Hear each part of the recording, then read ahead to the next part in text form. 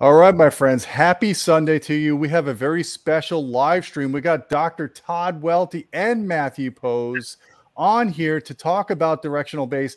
Todd, I'm going to call you the doctor of bass because you're kind of the beginning of multi-subwoofer. You're the one that did the majority of all the different research from Harman for decades on the benefits of multi-sub. So you earned Dr. Bass. Okay. Thank you. OG. You can also call me OG. No, it's awesome, man. I've been using multiple subwoofers in my systems for over 2 decades, and I didn't know all the math behind it initially. I just knew it sounded better. And then you guys came up with these awesome papers. I think you were just doing eigenvalue analysis initially, right? You were doing like MATLAB or something to figure out all the modal behavior of small room acoustics with multi-subs. And correct me if I'm wrong, because I've spoken to Dr. Floyd Toole, and I think he's the one that gave you the idea to do this because he didn't want to put big bass traps in his room. He wanted a way in his own family room to control the modal behavior of his room using active bass traps or subwoofers. Yeah, he definitely got me started on it way back. The actual beginning goes all the way back to, there's a company called California Acoustical Technologies. I think they're still around. Cat? Cat. They had a demo room with 20 subwoofers at one of the shows. And we were both just like, okay, what? I mean, do we need 20 subwoofers? Is there any advantage to 20 subwoofers? That seems like a lot. And so he just kind of wound me up and pointed me in the right direction and said, okay, well, you better go investigate. So that's kind of what started the whole thing. Very interesting. So what we're going to be talking about in today's live stream is directional bass. Is it beneficial? Because there are some products coming out now. In fact, I'm currently testing one of them, the Marantz AV10 and AMP10.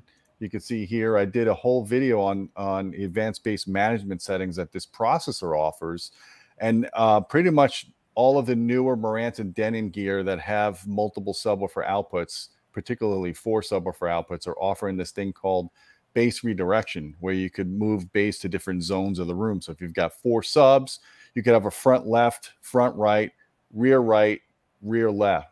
And you could either set that up as mono, or you could actually have zones of bass go to those different subwoofers. So I said to Matt, I go, this is a good idea to bring Dr. Todd Welti and yourself, because we've all been kind of wondering about the research behind directional bass, whether or not it's audible and what test conditions are audible. So I asked Matt to put together this PowerPoint, and then also Todd to have your insight here, because you've done a lot of research in this area. Well, to be clear, the stereo bass thing that we're going to talk about, a directional bass, is a little different than what Todd had done. But part of how that came about was Todd and I, who message each other quite a bit about random nerdy topics related to acoustics, rarely about multi-sub actually. And he had the exact same experience I had, which was essentially a run-in with Dr. David Greisinger, who I think is somebody who really spearheaded a logical approach, at least, to where something like multi-channel or stereo bass could make sense, pushed the idea pretty hard, actually makes a really good, compelling case for it. But both Todd and I had a similar experience of it was really hard to hear the effect. So this presentation will cover, of course, a little bit of the tech itself coming out with the new Massimo products, but also I think, Todd, you and I can talk a little bit about our experience with what it is, what exactly it is we're trying to reproduce, and then also how audible that is. Absolutely. All right, so I'm going to share the screen here. And somebody's mentioned cardioid subwoofers. I think we should totally get into that later, maybe towards the end if we have time. Yep. So directional bass. I don't know if I'm going to be able to control these. Oh, yeah, you're not logged in. I could do it for you. Just tell me when. That's fine. All right, directional bass. Can we detect low frequency direction? And is this a feature we need? This actually came out of one of the papers that was done on this. The reason why the subwoofers are stacked, you'll see there's 3 of them kind of look like they're in the middle, and another one farther to the left. That was actually the different apertures they were trying to create between the center sub position to see how audible direction change was. So obviously that one that's to the left there, that's like the most extreme angle shift. The other 3 were much smaller angle shifts that they were trying to see if that was audible. Now, when you talk about directional bass, what's the bandwidth of the bass? Is it from 20 hertz to 80 hertz? Are you talking about 20 hertz to 200 hertz? What's the span? I mean, it's a little arbitrary. I think that in general, the argument here they're looking at is in that area that we typically bass manage. So probably 80 to 100 hertz. But As we'll get into a little bit, what the research shows is that the ability to detect some sort of physical position for bass becomes more and more difficult, more of a dubious process, really, as we get lower in frequency. So by like 20 hertz, for instance, we're just not hearing direction at all. At 150 hertz, there may be some direction to it. At, let's say, 200 hertz, most people probably could locate a subwoofer relatively okay. And I think that's why THX came out with the 80 hertz crossover, because if I remember correctly, their research was based on the fact that bass was detectable at an octave above that. So at 160 hertz, it was clearly detectable. So they kind of chose a crossover point at around 80. And it also takes the power strain off of the amplifier as well as off the speakers, the satellite speakers having to produce low frequencies. Todd, what do you think about that? I mean, what was the crux behind the 80 hertz crossover from THX? Was it basically because of the research they were doing on detectability of directionality of what they thought was big? I'm sure that some of those papers that came out that I referenced in my work had come out by that time and were indicating that, you know, anything below 80 hertz was probably safe. And so it kind of made sense that way. I mean, I wasn't involved in the decision making, but it kind of makes sense. Yeah. So we'll get a little bit into the psychoacoustics of sound localization. So in the horizontal plane, we rely largely on ITD and ILD. ITD is the timing difference, the interoral timing difference, and ILD is level difference. PD is phase difference. So ILD dominates in the high frequency cues, ITD dominates in the low frequency cues, and then the phase aspects of it are related and tend to support the sense of really what I think we'd call bassousness in the very low frequency cues. And I think, Todd, you actually coined that phrase, didn't you, from some of that work? I love that word. Yeah. I used it in the paper we wrote too. So why ILD doesn't work at low frequencies? We don't use ILD at low frequencies. The sound diffracts around the head. Basically what happens is that there isn't enough of a level difference once the sound has diffracted around your head like that for the ear to detect any sort of direction from it. So level difference is not something we can rely on. You can go to the next one though. But timing differences and phase differences we can. Interoral time differences, sound takes a different amount of time to reach one ear versus the other, can perceive the azimuth of an object about the horizon. You can't necessarily tell proximity though. Interoral phase difference at ever lower frequencies, the phase shift is more audible than the raw time shift, but these are intertwined phenomena. And actually, I think there were some papers I read that were showing phase differences were quite detectable at pretty high frequencies, including there's sort of a range where the ITD and the ILD overlap, and phase tends to actually be the thing that supports that. Right. So if you have a phase problem, it may not show up in an amplitude response measurement, right? If you're trying to set up a system with subwoofers and satellite speakers, or is the phase difference so drastic that you would see an amplitude response difference? Well, this is talking about phase change between ears, which is a little bit different than what you're talking about. But to the point I think you're trying to make, certainly a subwoofer could be integrated in phase, but not in time. I suppose you could argue as a phase issue, so that the amplitude response looks good, but actually is lagging behind or is ahead of the higher frequencies by a substantial amount. Yeah. And Todd, you want to say something? I was going to say that, yeah, I've looked into that before, and the conclusion I came to is that if it was, you know, if you had an isolated modal frequency, then it tended to be minimum phase, in which case they are linked. But if you had two modes close together, then maybe not. So in that case, you could have, you know, divergences of phase that aren't reflected in the amplitude. Oh, good point. Right. And then I think actually this is probably going to get off topic with this one, but another thing that's come before is how much of the problems that we're dealing with in rooms is minimum phase or not. The kind of generic argument has always been, well, speakers are minimum phase, modes are minimum phase, therefore the room problem is minimum phase. But in the stochastic zone, it certainly isn't minimum phase 100%. It's quite a bit of it is not. And at low frequencies, it's a mixed bag, I think is what you're getting at. It just depends. And if you've got maybe define what stochastic zone is so people know. Very simply, it's the point at which there aren't these obvious discrete modes. They're actually so close together that they're fully on top of each other. And it's referred to as the statistic zone because the only way to kind of understand the way sound is propagating throughout the room is to see the whole field and then looking at the averages of certain phenomena within it. Todd, is that close enough? Yep. And then in small rooms, you're looking at anywhere from around 300 to 500 hertz is about right. I think that's often referred to as the upper end of the transition zone. I mean, you've got this FS, or the kind of low frequency zone that's the hard transition between the modal region and the stochastic region. But I know Floyd Tools talked about this a lot. It's not like that wasn't really correct. Like if you look at the formula, yes, it gives you this lower bound point, but it's not really true that there's just like a hard cutoff between the modal region and the stochastic region. It actually seems to have this transition range. And I think Floyd said 300 hertz, 500 hertz. I remember emailing him one day. I'm like, what's the number? He goes, I don't know, pick one. I mean, I think there is no number, and it sort of depends on the room, how much absorption is in the room, the shape of the room. Todd, again. So referred to as Schroeder frequency, right? And then there's an equation for it. And at some point, the numbers in the equation doubled, because I don't know if it was a mistake or it was rethought out. So, I mean, even, it's just so, I actually did a lot of the simulations for Floyd when he was asking about that. I did a bunch of MATLAB simulations, and we both looked at it and said, this is really, it's useful as a concept, but it's not that useful to look at the exact frequency and make deductions from it. It's more of a concept, really. Yeah.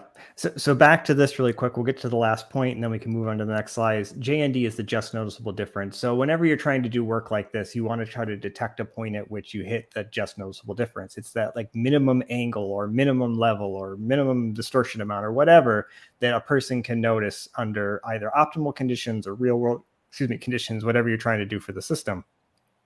So in this case, we were talking about angular shift, and there's a certain point at which the distance between our ears will limit what kind of an angular shift we can actually hear at certain frequencies, because the ears are basically too close together, so that at very, very low frequencies, there's not enough of a shift going on to really make sense of it.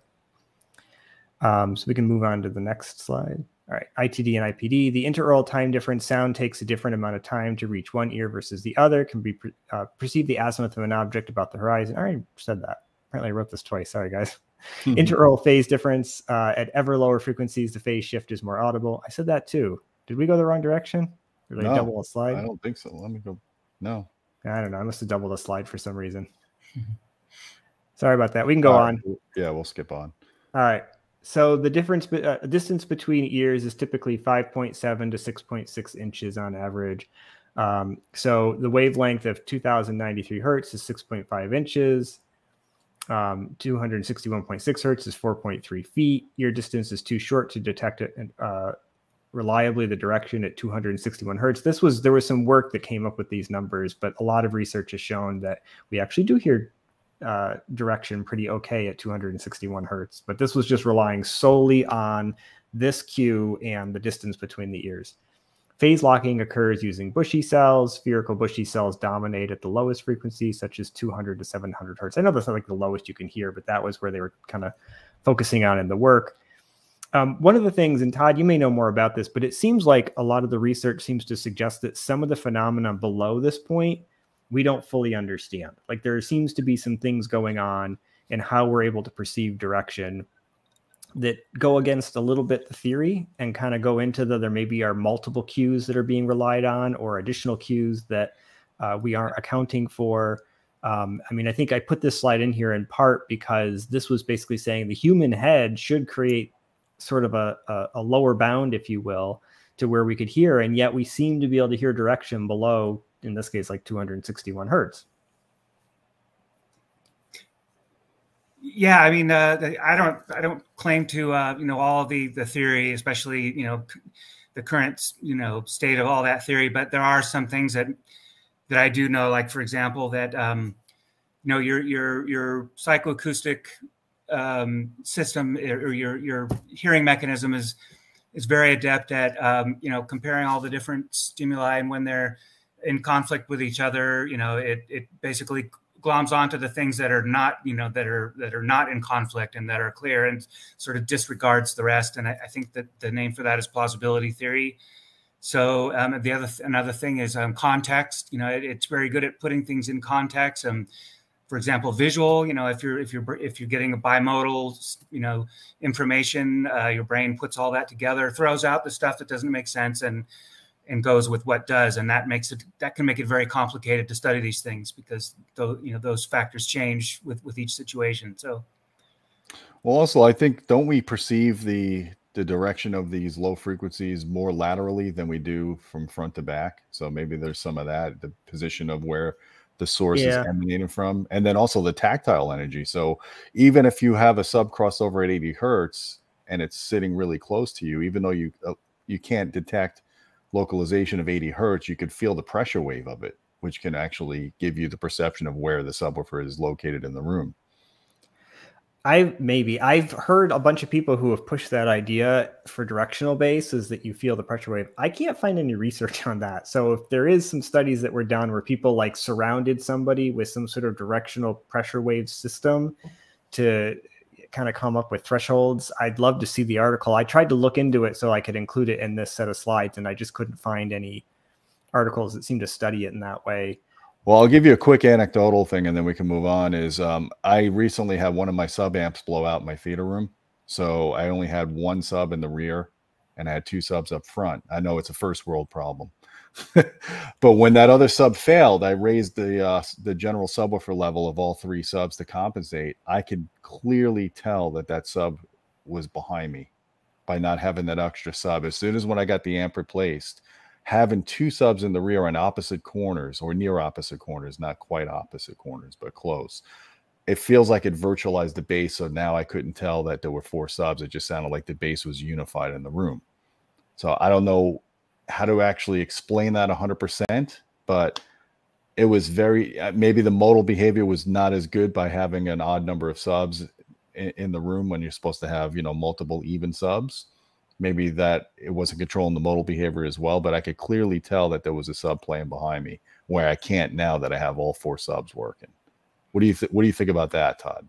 Yeah, I mean, that's definitely possible. But to your earlier statement that, in reviewing some of the literature, that it did definitely seem like the front to back is more difficult to perceive, and which makes a lot of sense with like Kona confusion and all those sorts of things. That kind of makes sense that a lateral difference would be easier to localize. Yeah, I actually had noticed some of the studies that I was looking up had shown that there were issues when they would put subwoofers in front and behind, and they would switch back between the two. There was like a reversal that was taking place, and this is something that happens in headphones sometimes too, where the image, instead of sounding like it's coming in front of you, sounds like it's coming from behind you, and without certain cues, head tracking, proper HRT, things like that. Sometimes there is this reversal. Well, apparently subwoofers will do that too, just in a room, if you put them in front and behind. And so they were saying that was an issue, but where left to right was concerned, there seemed to be more ability to detect that. I also recall, Todd, that you had maybe written something a very long time ago on, I think you had done a study trying to look at the detectability of bass positions or something like that. I read something where somebody had said, like, when one subwoofer was in the room and then you detected like where it was coming from, people could detect it up to a certain point pretty readily. But the moment you put two in there producing a monophonic signal, they couldn't really tell where the bass was coming from anymore. Kind of makes sense. Yeah, I mean, in my study, which maybe we'll get to later, but they did have the choice of like the front, center, and then the left and right, and yeah, it was very difficult for people to hear the difference. Yeah, and another benefit of having two subs instead of one, especially if you put them up front, is you can raise that crossover point a little bit and still not detect the subwoofers. Whereas if it's just one sub, it becomes more localizable. That's been my experience when I set up systems for people. Yeah, it makes sense. Yeah. All right, the limits of biology. I feel like we covered this one too. I'm going to say let's go ahead and move on. We covered a lot of this is kind of related to the stuff we already got into. So, is there a hard limit for the just noticeable difference of ITD at low frequencies? So it seems like there is no established hard limit. But it does worsen as frequencies go lower. So the ability to detect angle as we get lower and lower in frequency gets worse and worse and worse. This is why, for instance, crossing over at 80 hertz is a safe bet, because it was noticed in these early studies that it was getting worse. So very few studies looked below 250 hertz, though. That was a problem in looking at these. Obviously, some did, but trying to look at things like the just noticeable difference specifically, a lot of times they just kind of stopped looking after 250 hertz, which makes it kind of hard to know, well, what happens below that if they didn't bother to study it. This is one of those things where I'll sometimes bug Todd and be like, how come they didn't look below that? And he'll remind me that, you know, a lot of times these researchers have a limited amount of time and they got to get something done. They have a very specific goal, and it may not be to entertain me and include all the little things I would have liked to see them study. So studies show the detectable shift in azimuth worsens. I already said that. While the head width doesn't set the low frequency azimuth limit as expected, it does establish a kind of mountain to overcome. In other words, there does become a point where essentially the distance between ears is creating not an insurmountable boundary, but a sort of boundary where we start to see a much more difficult detectability. And you can see that. I've got some of the graphs on the right there. I mean, you can see that as it gets to like 100 hertz, the little boxes that are showing up in the circles there, they're farther from the line. There's less of them. That's because it was getting to a point where people couldn't detect it anymore. By 80 hertz, the azimuth shifts are largely considered imperceptible. This was supported by studies such as Benjamin 2006, Berenius et al. 2005. I probably mispronounced that. I apologize. Welti, who we have here, 2004. And then I have this one note. Welti found that the side subwoofers could allow subtle discernment of direction, but multiple mono gave similar non-localization performance. So that must be what I was referring to that I think was in your paper in 2004, Todd. Does that sound familiar, or did I misread it?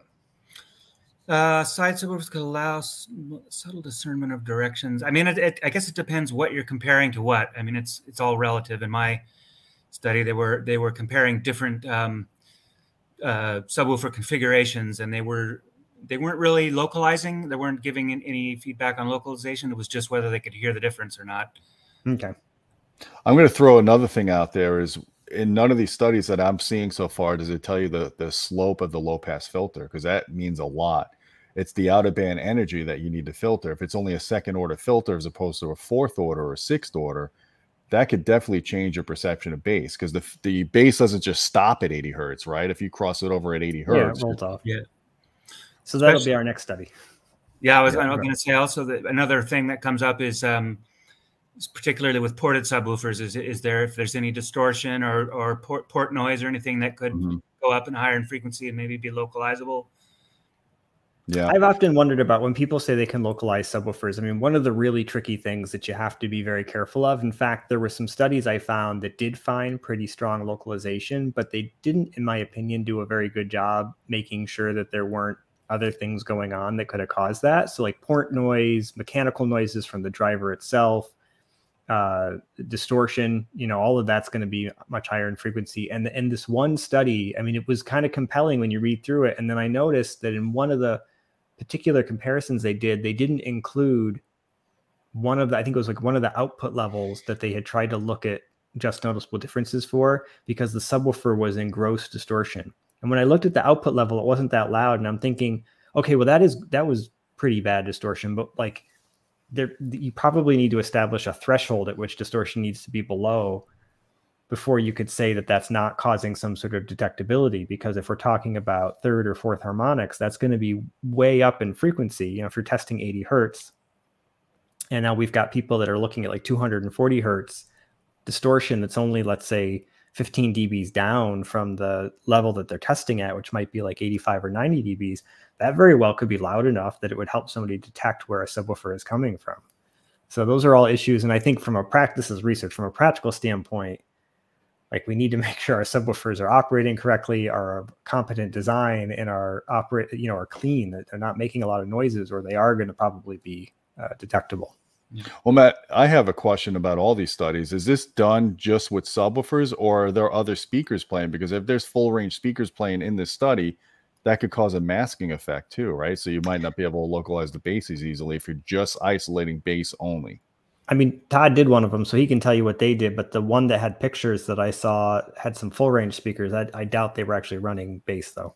I kind of split the difference in my study. I had people listening to only the subwoofers as a training session so they could hear what it was they were listening to. But then in the actual test, it was full range. So, yeah. Was there a difference? Was there a masking effect once you went full range and had, you know, it wasn't just you listening to 80 hertz and below, but you were listening to the entire spectrum of music? Yeah, I'm sure there is some. There's got to be some.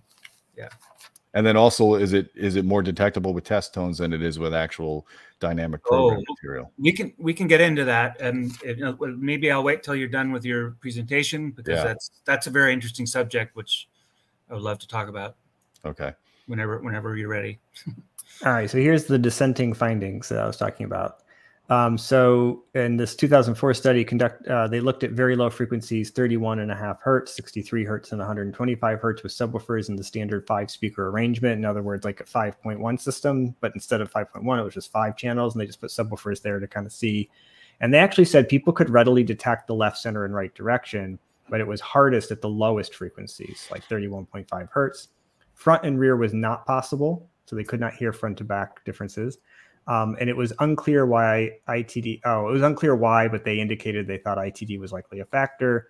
They did note that the room at low frequencies had a RT60 time of 0.2 seconds. So I'll just point out that means that it was probably largely devoid of low frequency reflections of any significant amount. If the RT60 time at these low frequencies was that low, that's really low. That's hard to measure, isn't it? It is possible. And I think they were testing in a semi-anechoic chamber. Yeah, I think so. Or something.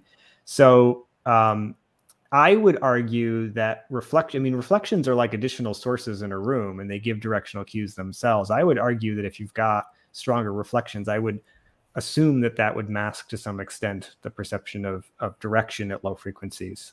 Todd, if you have thoughts on that.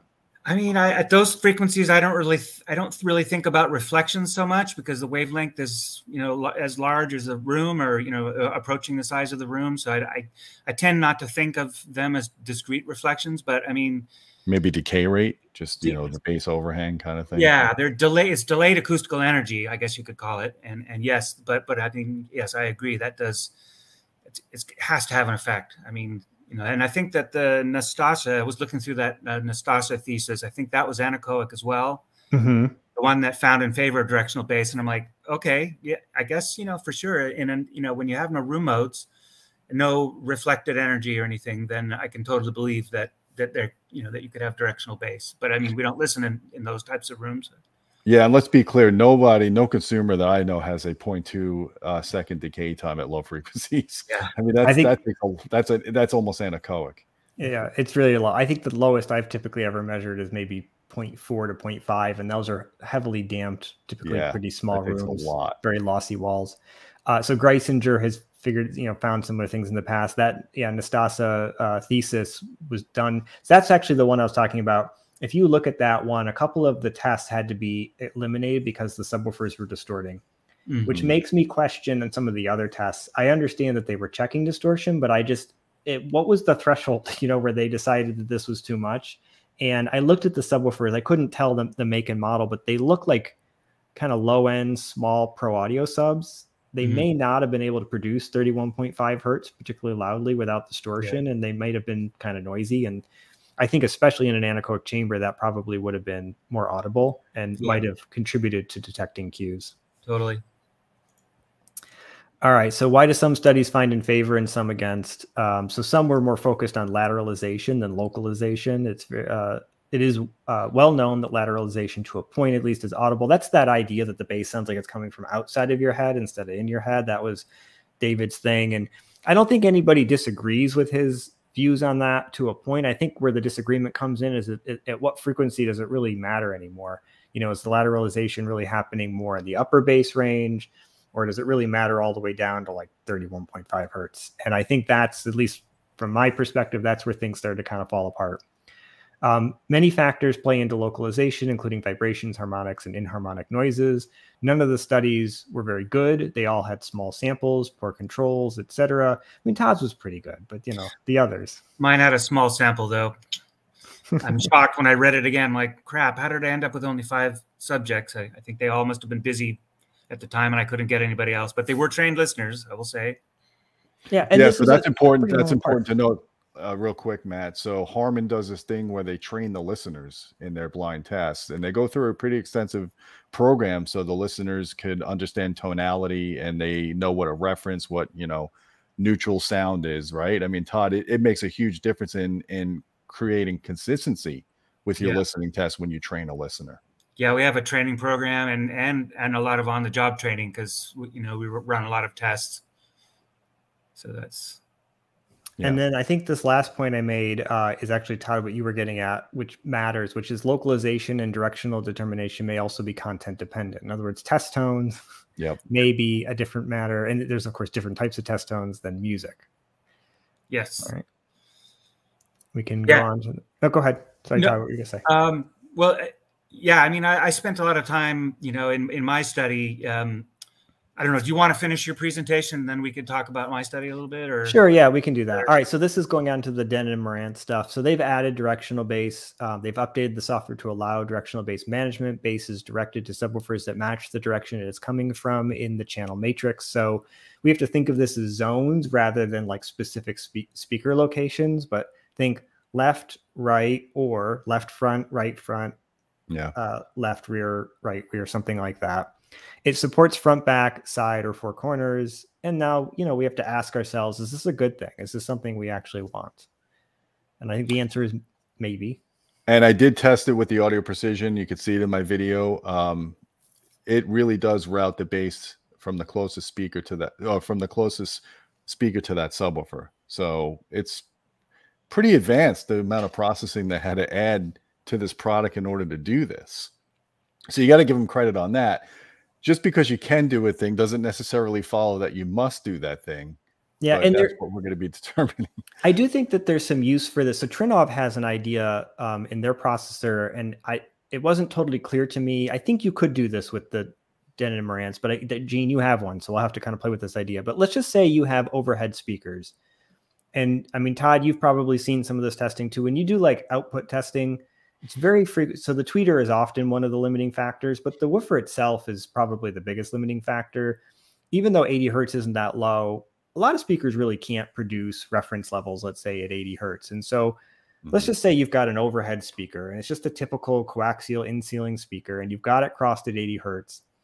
I don't think most people would have issues with this, but we'll just pretend you have big, tall ceilings in a fairly large room and those speakers are a bit overwhelmed. And maybe they're not able to produce that 80 hertz to the level they need to. What Trinov lets you do is say, okay, so for those overhead speakers, we're going to tie them to another speaker that's going to handle the bass. But they don't mean like 20 hertz to 80 hertz. What they really mean is more like 80 hertz to 200 hertz, something like that, which at that point, that's going to be noticeable if not done correctly. And especially if you just tie those over to a mono subwoofers, there is some directional information that could be lost. But if you're able to tie it to general directional zones, then that information maybe isn't lost. So I could see a scenario, for instance, where overhead speakers are tied to subwoofers at a higher crossover point, and that could be very useful. I think wholly separate from really what we're talking mostly about here, which is the idea of like all the speakers are essentially running directional bass and that we're somehow hearing that. Yeah, I mean, in that case, I would say get better speakers, because if your speaker can't handle the output at 200 hertz, then it's not commensurate with the rest of the speakers in your setup, right? I mean, I would see 100 hertz crossover for an in-ceiling speaker is doable, but man, 200 hertz. Well, I just made the 200 hertz up as a no, but I get what you're saying. Yeah, I mean, no, you can't route bass from a speaker to another speaker on the Marantz. You can only route the bass. But you can route to the zone subwoofers, which might give a similar effect. Yeah, but the subwoofer itself is crossed over at 80. Well, it's a complex network, so it will pass higher frequencies if you route with multiple crossovers. But I would caution people to run 200 hertz to a subwoofer, because I feel like you would localize that at that point. It may be 125 hertz instead. I don't know. All right, well, let's go ahead. Sorry, maybe there's some safe zone where it's above 80, but it's below 160 or something. Maybe there's something you can do in that area, and particularly if you're strategically moving stuff around to try to offset, maybe there's some kind of clever thing you can do, but it's got to have limits. I mean, look, this may not be a popular option, but in most cases, if I was putting a kick-ass home theater in for someone, I would tell them to go with 8-inch instead of 6-inch speakers for Atmos, just because it gives you a sensitivity boost, play output, higher output, because those speakers are usually further away from the listener than the rest of the speakers in your setup, especially from your surround speakers, right? So go with the bigger speaker in the ceiling if you can handle having a bigger grill. Yeah, I mean, I think it really is a complex issue. The issue you then run into, and this is up to the speaker designer to handle it properly, is that if it's a two-way kind of typical coaxial design, it's often hard to get an 8-inch woofer that can match up with like a 1-inch tweeter in terms of the directivity. And so you end up with some beaming at the upper end of the woofer where it has to cross over to the tweeter that causes some off-axis issues, which, Gene, I have to show you some data later on a common speaker we have that has this issue. Mm-hmm.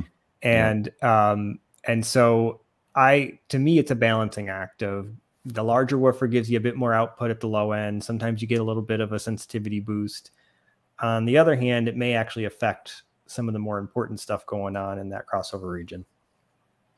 All right, so we're off topic though, so we can move on to the next slide. So this diagram was floating around quite a bit.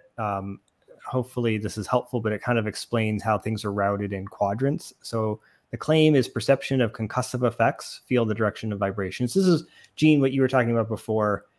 I've heard this term a lot, concussive effects or feeling concussive effects or directional concussive effects.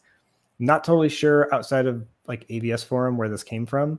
And as I said, I tried to find some studies that supported it or looked into it. And I just had a really hard time finding studies that were at least close enough to this to be something that you could use as like evidence to support it.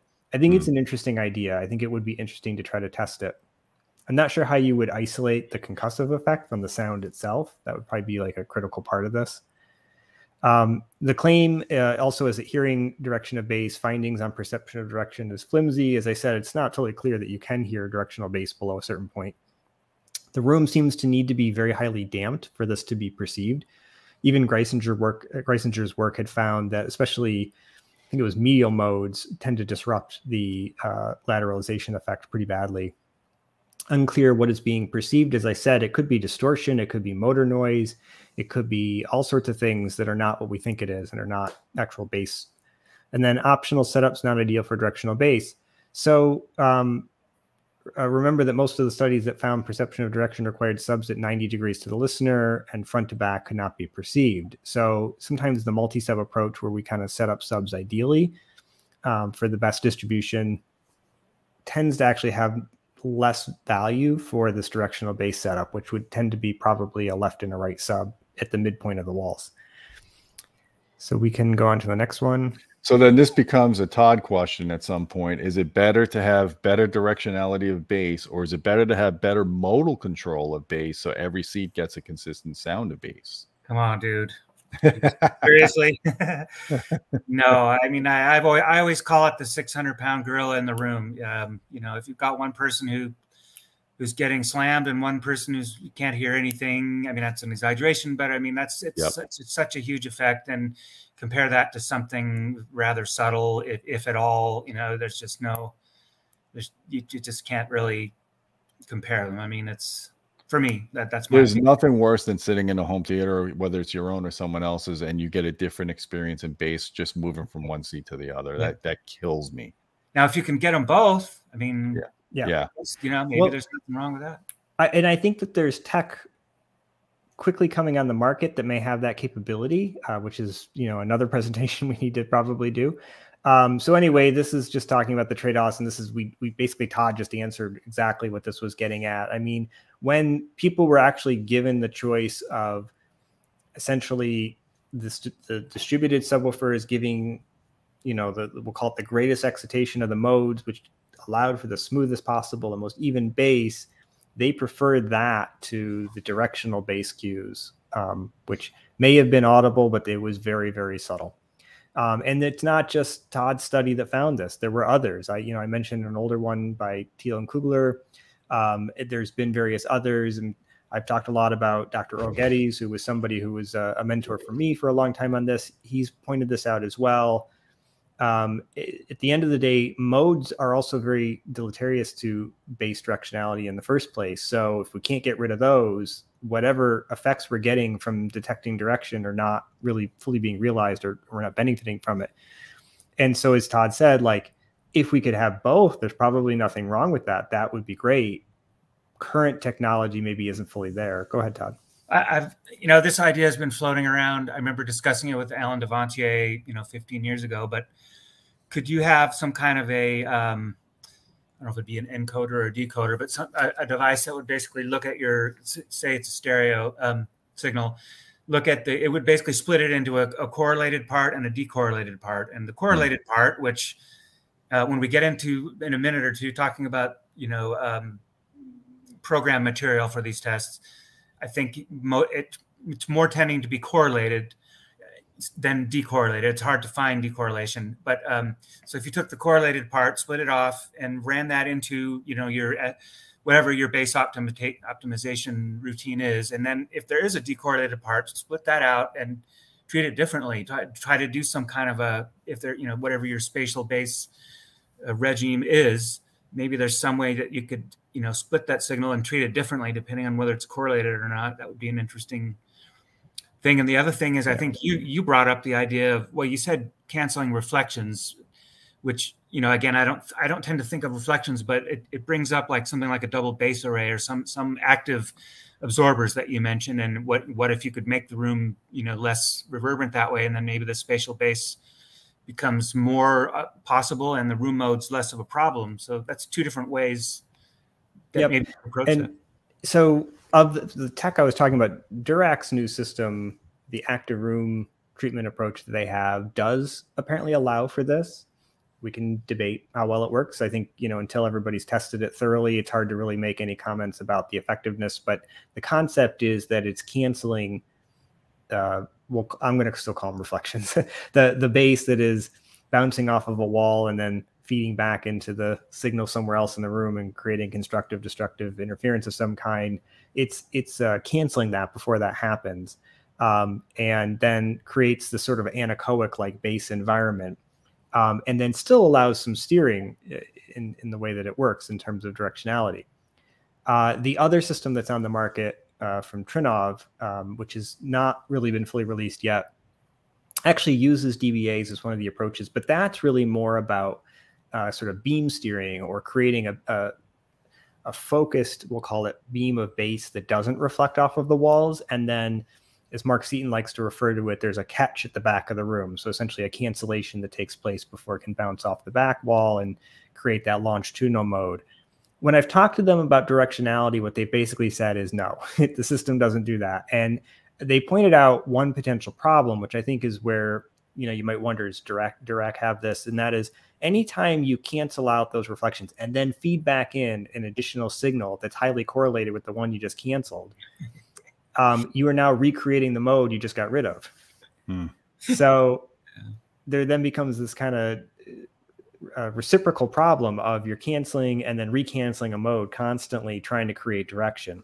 So their argument seems to be, well, all of this is so inaudible for the most part anyway, and the smoothness, basically the lack of modes, is such a more important factor. Why focus on recreating the directionality? Your idea, though, of splitting off the decorrelated part, I think is an interesting one, and I think this is where David is kind of the person to then bring back into the equation, because I actually think the problem with all that lies at the recording studio more than anything else. They're just, as I understand it from him, that's something that the mix engineers need to make a conscious choice about when they're mixing, and it's just not something that I think they're even that aware of. Well, actually the Marantz does do that for you already. If you think about how this bass management is working, the decorrelated bass is basically routing bass from whatever speaker is next to that subwoofer, right? So a left front speaker, the bass will go to that left front. But the LFE signal is going to go to all four subs, so that's correlated. So you're still getting a mono LFE summed modal control of that bass, but you're not getting the benefit of multi-sub modal control for the channel-to-channel bass. Yeah, that bass is probably still highly correlated. So if you were to actually take the recording itself and, let's say, low-pass filter it, so you're only looking at what's happening below like 100 hertz, what you typically find is that if you were to look at the correlation of the low frequencies in the left and right channel, or if it was surround, let's say, in all the bed layer channels, you'd find it's basically the same. It's highly correlated. There would have to be essentially a phase shift that's integrated into it. It's the way I think about it, and it's only because David had pointed out that his Lexicon reverb processor does this, is it's sort of like adding reverb at low frequencies to create that perception. And that's something an engineer would have to mix in. And as far as I know, they don't typically do that. Todd, do you have more? Not to get off topic, but we should probably bring back John Traunwieser again, who mixes Atmos movies for a living, and ask him, are you sending full range bass explosions to a particular speaker, or is the bass below 80 hertz being monosummed to all the, to subwoofers or to all the speakers? We don't really know 100% how that is from movie to movie. So that could really affect the result here as well, right? Depending on how it's mixed, or even in spatial audio music. It always seems to come back to the circle of confusion in some shape or form, right? I mean, yeah. Well, what I was going to say is that with the correlation, when I found something very interesting when I was doing my study, where I purposely wanted to find loops that had decorrelation in the left and right channel. And so I took a bunch of loops that had lots of low frequency energy, and I plotted out, on a instantaneous basis, the decorrelation in left and right channel. And what I found with many of them, most of them, is that in the instance of time when the left and right were decorrelated, there was hardly any bass energy. And when there was lots of bass energy, it was correlated. So, it's not even, it's a second by second sort of thing, right? I mean, it's not even, you have to really break it down and look and see where is this decorrelation happening. That's interesting. Yeah, I was surprised. Yeah. So you could put a ton of money basically into this fancy piece of DSP that's going to strip off the decorrelated part, and then there'd be nothing for it to actually reproduce directionally. Yeah. All right. Well, we can move on to the next slide.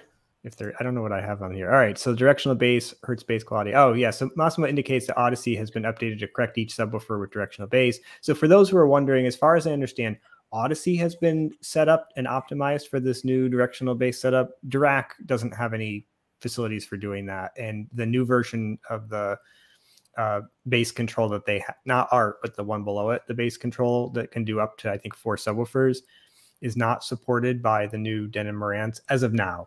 They may add that later. I think that's how they put it. The directional bass approach can't fix mode. So there's no way for it to have that benefit that Todd basically described in his seminal paper.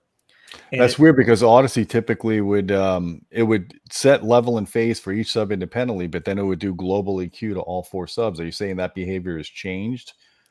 I have no idea what they did. They just said that they optimized it for it. I mean, they didn't make clear how it works. Yeah.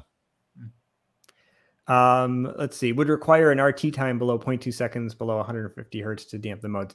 I mean, we can debate if it has to be exactly that low, but the point being, like, if you're really going to get to a point where you can hear these directional cues, and we're going to try to stay consistent with what the research showed, you're going to need to have a pretty dry room at low frequencies, and most people don't really have that. You get no benefit of the multiple subwoofers on modes, as mentioned, no benefit of mutual coupling outside of the LFE. I mean, one of the things you get when you put 4 subwoofers, let's say 1 in each corner, besides the gain from the corner itself, is that if they're all getting a correlated signal, you're probably going to get about 3 or 4 decibels of extra output for each doubling of subwoofers in a scenario like that, which is useful. Get a little headroom there. When you're doing directional bass like this, unless they're all getting a correlated signal, that's not true anymore. So you're just getting the output of the one subwoofer because it's the only one reproducing the signal. And a lot of people's systems frequently are kind of underwoofered, if you will. They don't really have enough headroom in the subwoofer to really handle those big dynamics. So losing that could be problematic. Mm-hmm. I mean, at the end of the day, 115 dBs is really loud. And that's the maximum that potentially could have to be reproduced by a subwoofer in a room. And let's see, table is MSV of different subwoofers versus seat location. I think this came from your paper, Todd. Yep. So this was the variation this was just to kind of point out, that you get a lot more benefit typically with a multi-sub approach and reducing that variation seat to seat. Yep. All right, there we go. What about lateralization? So we previously reported on experiments with lateralization, the perception of bass outside our head. That's the Greisinger theory and research I've talked about. Oh, go ahead, Todd. I'll stop you there for a second. Yeah, I saw that. I mean, lateralization is normally referring to the movement of sound as when it's perceived in the head. I don't know if maybe Greisinger's using that term in a different way, or maybe other people are, but. Oh, externalization, I think is what I meant to write. I thought it was externalization. Sorry. Yeah. Okay. Good point. No worries. let's see, back to what I was trying to say. Barely perceptible now. Oh yeah. So the externalization of bass, though, that he promotes is something that, Todd, you've had an opportunity to hear his demos set up. I've had an opportunity to hear them. It's really hard to hear.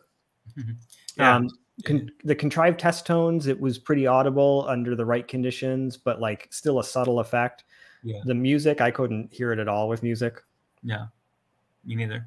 Let's see, was not a dominant factor of bass quality. So when I listened to music and I, basically listened to, we'll call it like A-Being tracks, one that had the bass fully correlated, the other one that had the decorrelated bass left in there, I didn't listen to like each of those and say, this clearly sounds better than this. Besides the fact that I couldn't really hear a difference at all, in that even with those test tones, it just sounded different. One didn't sound more correct than the other.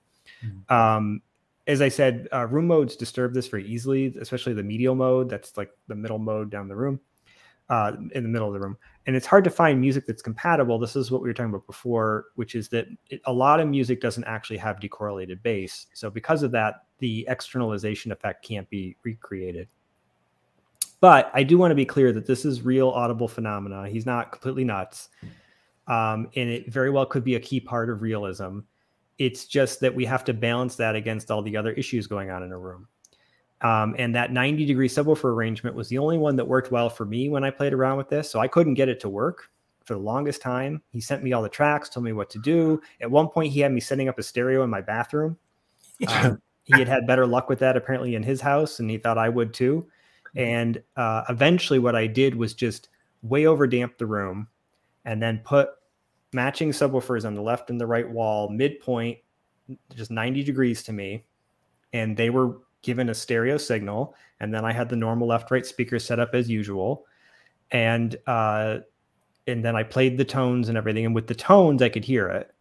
With music, for the most part, I couldn't. There was some stuff he had sent me that was more like musical noise signals, we'll call them. They were also contrived, though. And those, the effect was slightly audible. And I think, Todd, you said that he spent hours and hours and hours trying to set it up for you guys, and it just was really hard to hear the effect.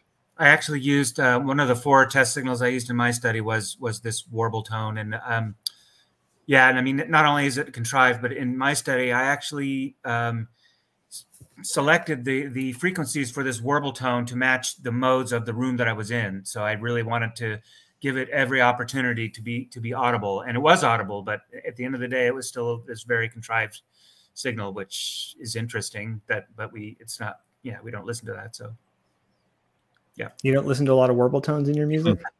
No. So active room treatments, actively canceling reflections has the effect of making a room effectively anechoic. I mean, if you can completely eliminate all of those reflections off a wall, it's kind of like listening to bass outside. Removing reflections removes the modes because they're not able to be produced anymore. Localization and directionality may become perceptible in these scenarios. This is kind of what these folks were testing out in the anechoic chambers. Although even anechoic chambers, for the most part, aren't really anechoic at really low frequencies. And the method to cancel bass reflections is undermined if directional bass is refed. That's what I was talking about earlier, that when you take and you use essentially the speakers to actively cancel the sound that's coming at that speaker at that point in time and space, and then you recreate the, let's say, left bass decorrelated signal it's supposed to produce and send that back into the room, the mode can end up resurfacing. So then with these systems, at least the way they function, it would try to actively cancel that as well. And so you end up in this cycle. As I understand it, what really happens is that they're both of these systems are trying to find optimal, elegant solutions, which means the shortest possible FIR filter it can come up with that solves the problem. In this scenario, it creates these really long FIR filters. They have a lot of taps in them, and it ends up causing ringing. And so then the system has to kind of have some safeguards in it to prevent that. And so ultimately what you end up with is something that's sort of on the edge of creating some other problems that are probably much worse than the directional bass issue. The lack of directional bass, I should say, was in the first place. So what you're saying basically is direct art is incompatible with a directional bass scheme. I wouldn't say it's incompatible. I think it's actually the most compatible tech we probably have for it. I would just say that there is this potential, just like FIR filters have the potential for ringing, which may not be, a good thing. And so you've got to kind of balance it. And Dirac has done a really good job trying to make sure that the FIR filters that it creates as part of its mixed base solution don't ring. Well, wait a minute. What do you mean by that? Because FIR filters are by nature stable. They don't ring. I mean, they can have long latencies. I guess that's probably what you mean. Pre-ringing, right? Sorry. Oh, okay, pre-ringing. Ah, well, sorry, should have been more clear. Pre-ringing. They're prone to pre-ringing when they get to be particularly complex. Okay. Yeah. So as I understand it from the folks at Dirac, if their system didn't have sort of the safeguards they put in to optimize it, it would create filters which pre-ring. And then Trinov, same thing. There's actually in the setup, there's a feature you can click where it has pre-ringing protection or not. Sort of up to you if you want to prevent it from doing that. And you get a much smoother response if you turn that off, I should say. I'm guessing that the pre-ringing it's not a byproduct of the FIR filter. It's a byproduct of the designing how it just comes up with the FIR filter. I'm guessing. Anyway. Yes, I believe that. Yes, yeah. How it designs the filter, it ends up having pre-ringing, and yeah. I think that this was Sean's kind of anti-Dirac thing for a long time, was that the filters rang, or pre-ring, I should say, but they don't actually. They've done a very good job preventing it from doing that. Mm-hmm. It just limits the extent to which it can fully correct every possible problem going on. Right. Let's see. So what should you do? Oh gosh, this was the one I guess we couldn't read that I didn't fix. Small text. I can't read that. So, well, basically the gist of this is that, I'm saying the wonderful thing about a free society is that you have the ability to make these choices for yourself. In other words, nobody's coming in and telling you that you need to listen to us, for instance, and not use directional bass. I think it's very clear that Todd, for instance, would prefer that you use the multi-sub approach, which is summing to mono the bass below a certain point. I would support that view. That tends to be what I have found in my experience to be more beneficial. If you would like to try something else, you can. There's nobody stopping you from doing that. And I think you should. You should try it and see what you think. And if you prefer it, good for you. And the really nice thing about these new products is they actually have presets where you could use and actually compare the two. So you could optimize one using a multi-sub approach with the sum to mono bass. And you can have another preset that gives you directional bass. And you can go back and forth to your heart's content. So that's the presentation. Cool. I have to wonder if there's some element of training yourself to appreciate, like, with this, listening to Dave's demo and all, I had to wonder whether, do I need to train my ear to hear this? And once I do, maybe I would appreciate it or something. Maybe I'd never heard it before. And I'm sure he would probably agree with that it's something, since you never hear it, you're not aware of it. And once you are, maybe then it becomes, it's still hard to create though. I mean, that always comes back to that, but yeah, I think that's one, again, that's like, to me, the hard to create thing goes back to, well, we just need to talk to David more because he seems to really understand this better than most. And I'm sure there's other people like David who have a really good understanding of exactly what this is in the natural world and how to recreate it artificially in multi-track recordings. And I do know that he is a great aficionado of symphony music. He goes to the symphony, I think, pretty much all the time and has for probably the last 40 plus years.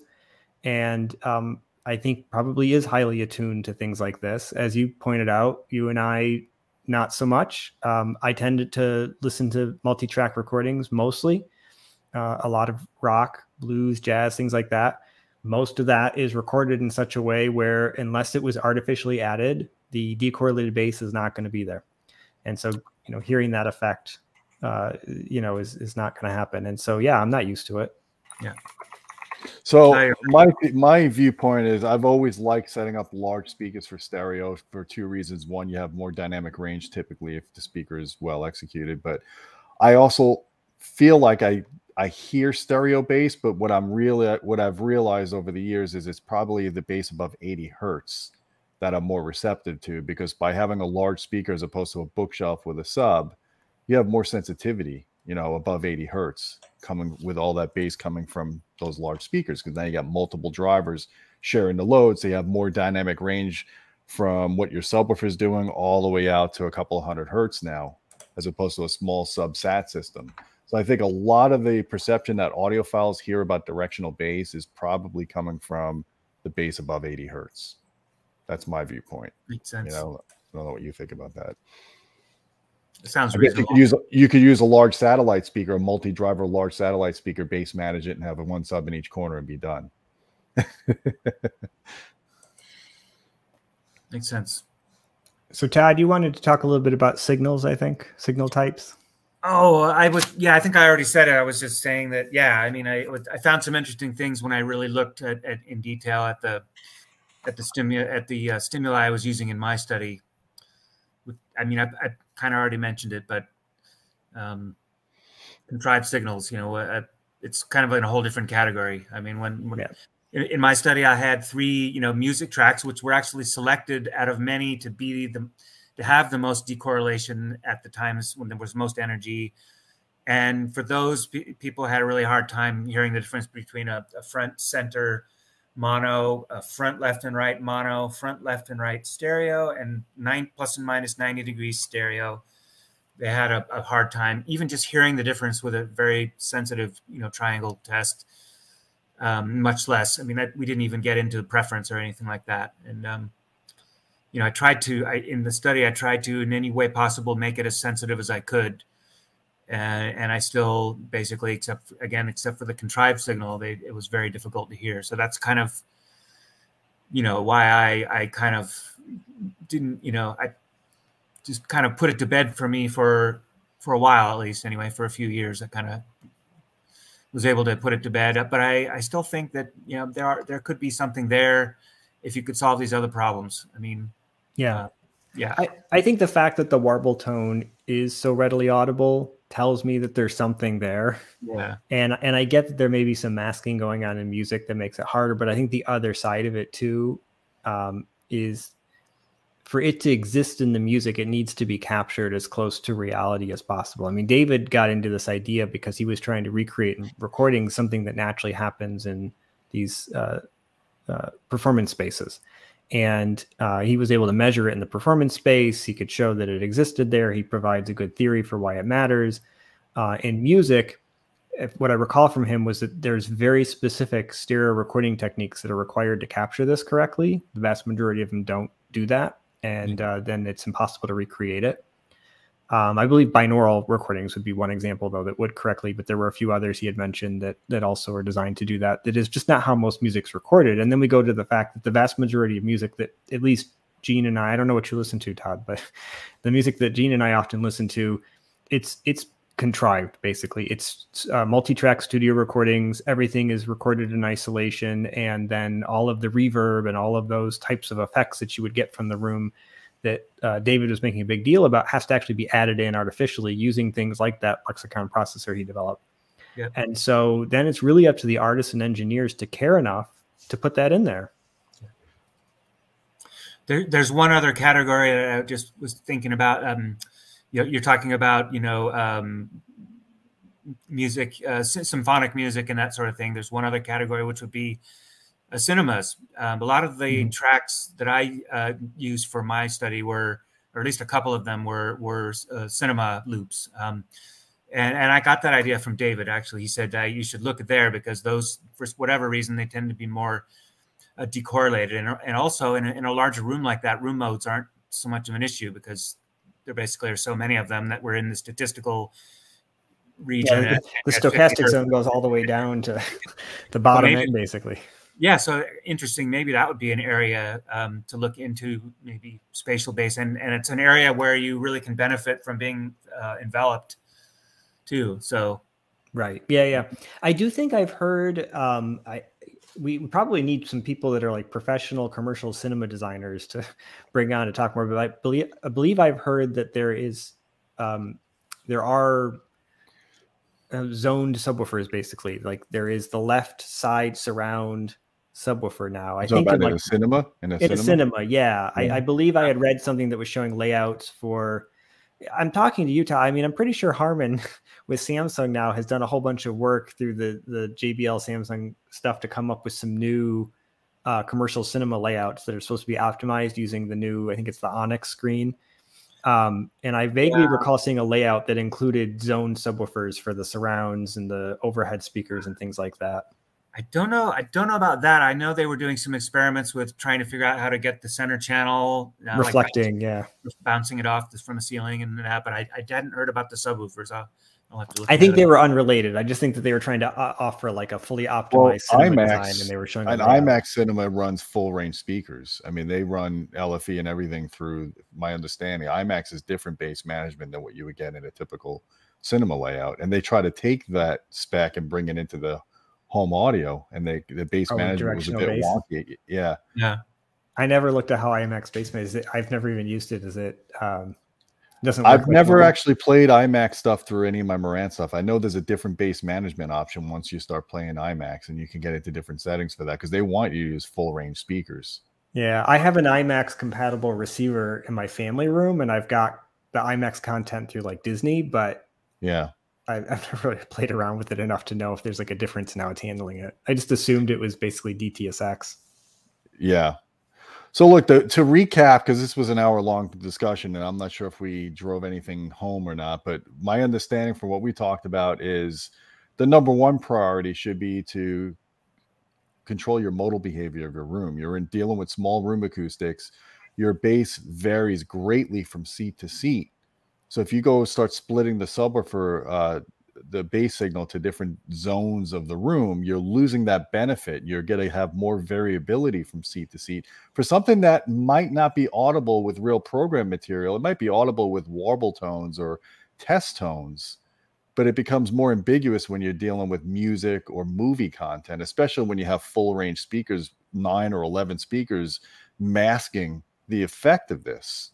So I really think people shouldn't be stepping backwards. You really need to look at getting the modal behavior fixed in your room first before you start adding more complexity to your system. Would you guys agree with that? There is one other consideration too. Like in my work, I'm always focusing on sort of the social experience where you've got multiple seats. That's how that whole thing came about. But if you're just a lone listener and you're single, money seat, then the modal thing that whole thing goes away. So in that case, maybe you don't, maybe that whatever I said before was not true in that case. I mean, so if you're sitting in that chair like the Memorex commercial where you're if you've got the perfect seat with the JBL L100s and you're sitting there with your sunglasses on, the wind's blowing on you, directional bass all day long. Maybe so. Yeah. What I pointed out to people. Options. Yeah, well, and we've said before, people have options. They even have presets to play with those options. So what I've mentioned to people before, though, about the multi-sub in a single seat is that sometimes we're restricted in where we can stick that single seat, and we're restricted in where we can stick those subwoofers. And it just so happens that is a really crappy seat for bass. There's just a bad modal interaction happening right in that issue. Then it matters right in that area. And then it matters for you. Yeah, that's where multi-sub can kind of help get a wider zone of smooth, clean bass so that you can place your seat where you can and still get good sound. So maybe you don't care about your spouse or friends having good bass, but at least you get good bass that way. Yeah. You want to be able to move your head back and forth a little bit. Yeah, good bass. head bopping along to the music. Yeah. All right. Well, Todd, is there anything else you want to add to this, or you think this is pretty much a wrap? No, I think it's pretty interesting, and let's come back in a couple months or something when you have to get a chance to test this thing, and maybe if there's any new developments with Trinov or Dirac, I'm interested in what they're doing, and maybe we could follow up on it or something.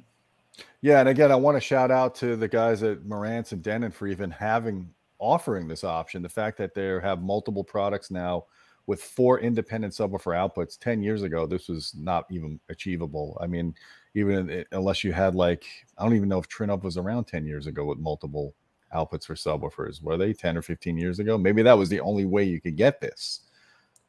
I mean, I think there's been through Datasat, I'm trying to think, I think for a little while at least, there's been some companies that offered processors with what I would call arbitrary channel count. Yeah. Where you could kind of use the mux to figure out what you want to do with the inputs, and it doesn't have to directly match the outputs.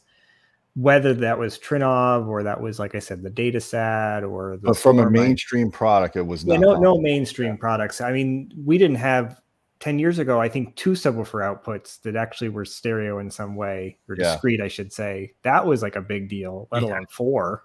Well, I remember the Denon AVP, which was a $7,500 processor, had 3 independent subwoofer outputs, and that was like state of the art back then. So now that we've got 4, it's awesome, and there's other brands doing that as well. I even think some of the Arcam stuff has multiple subwoofer outputs now too. They have. So I've run into this multiple times because apparently I can't count. So I have a client, and I've now gotten a couple others who emailed me about this same issue. Todd, maybe you know something's gone wrong in our industry.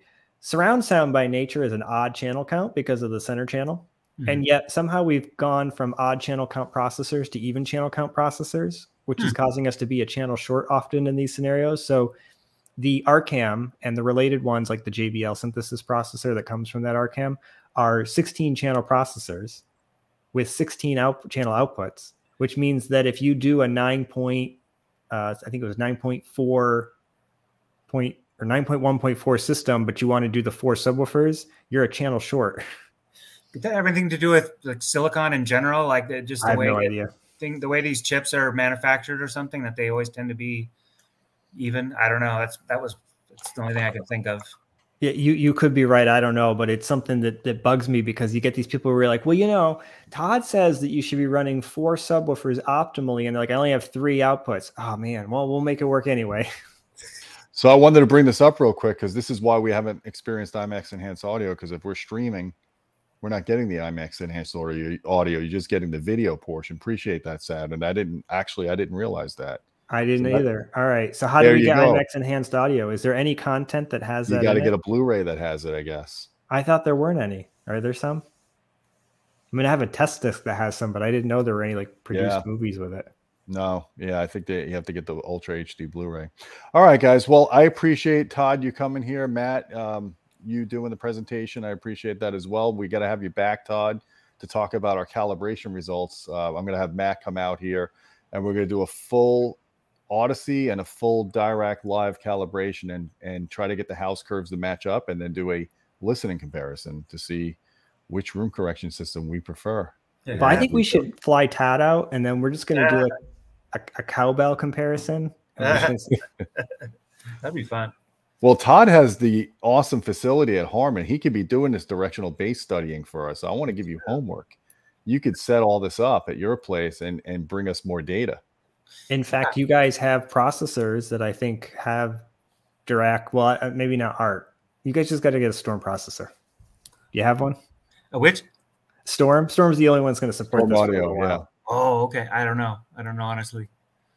All right. Well, go get one of those, and then set up like what was it, 20 subwoofers around the room. Let the processor go to town and see what happens with stereo. 20-year anniversary thing or something.